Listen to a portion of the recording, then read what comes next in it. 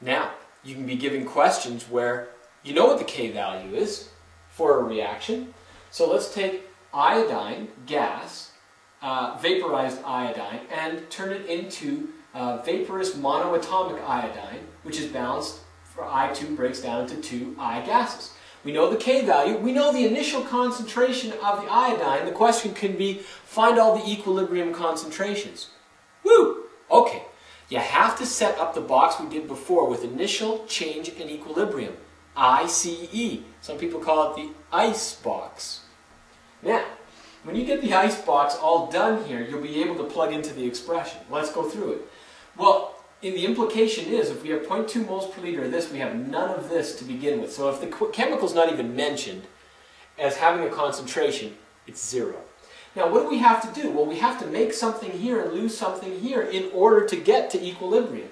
So we have to lose from here, and we lose x here because there's a 1 in front, so it's a 1x. But what do we gain here? We take the coefficient in front, put it in front of x. We gain 2x here. And so at equilibrium, we add the lines together. 0.20 minus x is the concentration of the I2 at equilibrium. That makes sense, doesn't it? And this is going to be, well, 2 times whatever x is. Plug it into the expression. Here's the expression. I squared divided by the I2. The k is going to be 2x, and it's going to be squared, divided by 0.20 minus x. And we know what that k value is, so we don't even write k, we just write 3.8 times 10 to the negative 5. So, look what we're looking for, x. And once we find x, we'll be able to substitute it into this line here. See the equilibrium line? We can put 2 times x there, that's the concentration of that at equilibrium, and 0.2 minus x is the concentration of that at equilibrium. So it's going to work out just nicely. But you know what? 2x squared is actually 4x squared, isn't it? 2x squared is 4x squared. Oh boy, x squared, an x term, and not, oh man, are we going to have to rearrange this and do quadratic formula? Not until disc 3. But here's the thing. There are ways of being able to do this question, a little sneaky, but you know what? It's understanding what math is all about, okay? Now here's the thing. You know what that k value is suggesting here?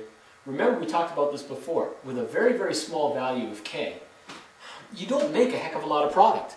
So 2 times not a heck of a lot is actually going to be not a very big number. And that very small number, which is what x is going to be, because the k value is so small, taking it away from 0.2 is essentially going to still give you, to 2 significant digits, probably 0.20. Oh sure, something's going to be lost here, but this concentration might end up being 0.19995. Well, to 2 significant digits, it's still 0.2.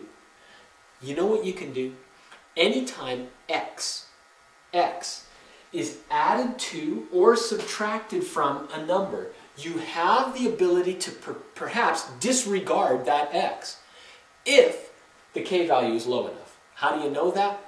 If you take the initial concentration of 0.2 and divide it by the k value, so 3.8 times 10 to the negative 5, if you get a number that is going to be here greater than or equal to 1,000, that's what we call, it's essentially called the 5% rule. But here's the thing. If you get initial concentration divided by k greater than or equal to 1,000, you can disregard x in a calculation when it's added to or subtracted from a number. Oh baby, what does that mean for this? It means that this x here is irrelevant. It's going to be too small to make a difference. And by the way, that number is greater than or equal to 1,000. It's really, really large. So when we do the math here, you actually get 4x squared equals, now it's going to be this number, it's just 4x squared equals this times this. We multiply each side by 0.2 now that this is gone. And then you get here 7.6 times 10 to the negative 6. And so when you do that math there, x equals 1.4 times 10 to the negative, and it better be 3, and of course it is, 10 to the negative 3. That's the value for x. Cool. So that's our answer. No, you got to be careful. That's not the answer. The question was to find the concentrations of these chemicals at equilibrium. So the concentration of the I at equilibrium equals 2 times X, which is 2 times 1.4 times 10 to the negative 3, which of course equals 2.8 times 10 to the negative 3 moles per liter. Now that's when we put the concentration back in the unit. And then the concentration of the I2 that's left over is 0.20 minus that X value, which is 1.4 times 10 to the negative 3. And you know what? Just like we said, if you subtract that from that to two numbers after the decimal, you still get 0.20 moles per liter. It didn't change very much, but remember, it did. It lost a little bit to make a little bit here to give us a K value that's very small. Whew!